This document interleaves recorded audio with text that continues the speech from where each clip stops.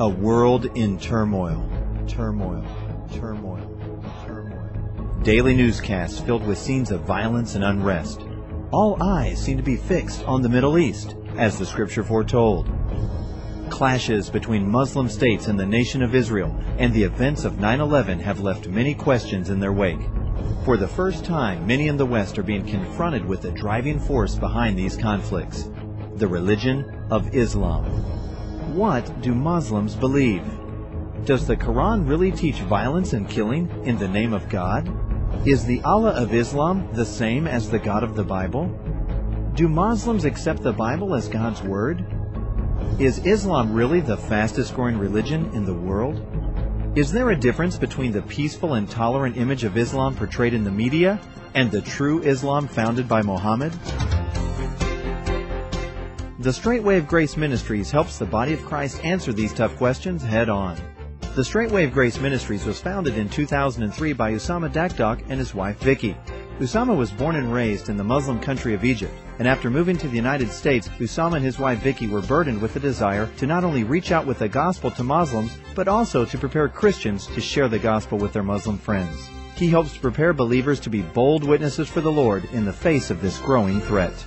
Muslim people repeated in their prayer many times during the day the statement, "Show us or lead us to the straight way," which really comes from the book of the Quran, chapter 1, verse 6. If they just knew the answer when Jesus answered and said, "I am the way, the truth, and the life. No one comes to the Father except through me." And that's where really the name, the Straight Way of Grace Ministry, come from. The request of Muslim people, the answer of Jesus Christ. Having been born and raised in the southern part of Egypt, Usama experienced firsthand the darkness and the persecution that Islam brings to a nation. Growing up in a Muslim country is very difficult for Christian. For example, as a student go to school, he learn about Islam all day long. It doesn't matter what the class is about, geography, history, chemistry. And not just the teachers are trying to influence us as a student by Islam, they also make fun of our Christian faith.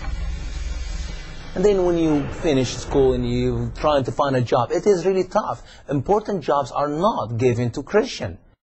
I remember my sister, she lost her job as a musical teacher. She was kicked out of school because she was a Christian. My brother in college, he was kidnapped for 3 days by the jihadists. And I remember when he came home, middle of the night, and he was crying. And he came home in his pajamas. And we found out then that he was kidnapped for 3 days. He saw and he heard the bullets going through his friend in the same room, 70, 80 bullets. And then the jihadists threw the body from the 3rd floor. And I look at Europe and I look at the United States. This could happen here too. The way Islam is growing, someday, if they continue growing the way they're growing, the United States will not be different than those who are in the Middle East. Leaving Egypt in his early 20s, Usama traveled to Europe to help spread the gospel through live drama. This experience brought with it 2 additional benefits. He gained proficiency in the English language, and he met his wife, Vicky. They moved to the United States, where Usama received his bachelor's degree in Christian education and a master's degree in missiology from New Orleans Baptist Theological Seminary. Throughout all of this time, Usama and Vicky felt led of the Lord to start an evangelical ministry to Muslims in America, as well as to teach Christians about the history, teachings, and the errors of Islam, equipping the body of Christ to reach out to those trapped in the deception of Islam.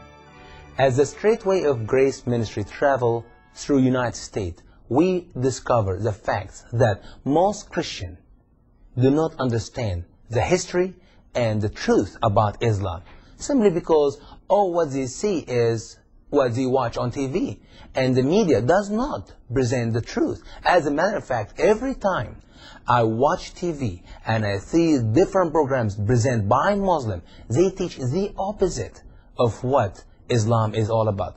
And that's why I see Christians have difficult time to reach the Muslim with the gospel of Jesus Christ.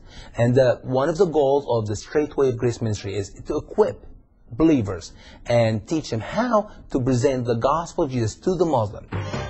The number of different seminar topics offered by the Straight Way of Grace Ministries continues to grow. The first presentation in the series lays the foundation for those who may be unfamiliar with Islam. Revealing the Truth About Islam provides believers with an understanding of how Islam began, gives an overview of the life of Muhammad, compares the Quran and the Bible side by side, explains the major pillars of Islam and the concept of jihad, and finally closes with an appeal for all Christians to renew their commitment in witnessing for the Lord. Muslims believe the teachings of Muhammad, which are contained in a book known as the Quran. They are taught that the messages in it are the direct, perfect revelation of Allah through the angel Gabriel to his prophet Muhammad. We take an in-depth look into the many historical, scientific, and theological errors and contradictions in our seminar, Is the Quran Infallible?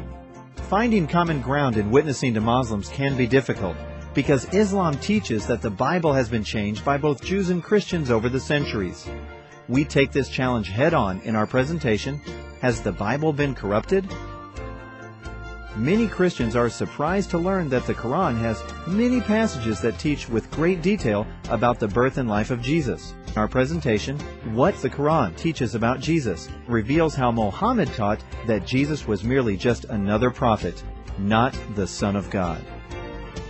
Other popular topics are offered by the StraightWave Grace Ministries. Women in Islam shatters the current media campaign which portrays Islam as a tolerant, peaceful religion which elevates and liberates the modern woman. Historians agree that the two most influential people who ever lived were Muhammad and Jesus Christ.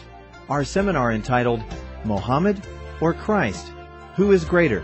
Muslims continually affirm that since he was the last and final prophet, Muhammad must be the greatest of all.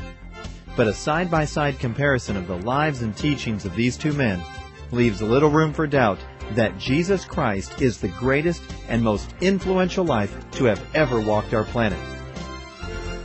Other seminars examine the Quran's portrayal of key figures in Bible history, such as Joseph or Jonah, revealing how Muhammad copied from the Bible, but yet changed many key important facts, and how he confused many unrelated events and people altogether. Many of our presentations have been specially put together to meet the specific requests and needs of groups, schools, and churches. Most Christians in America do not know that there are 1.5 billion Muslim people in the world today, and the number is growing every day. That's 1 out of every 4 are Muslim. And my heart desire is to reach out to those Muslim people with the gospel of Jesus Christ. And that's why I believe this ministry is very important, to equip Christian to reach out to the Muslim.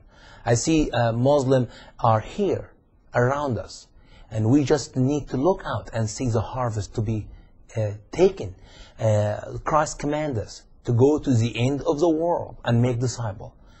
We were commanded by Christ to go to Saudi Arabia, to go to Egypt, to go to the end of the world, and Christ make it even easier. He brought the Muslim here to be our neighbors. We must obey God. We must love the Muslim people, and we must present the gospel of Jesus Christ to them. And I could not see any better time such as this. They are here. Some of them are deceived by Islam, and some of them deceiving American by the lies they present. What about us? Can we carry the truth of the Lord Jesus Christ to them as they live among us? Let us do it together.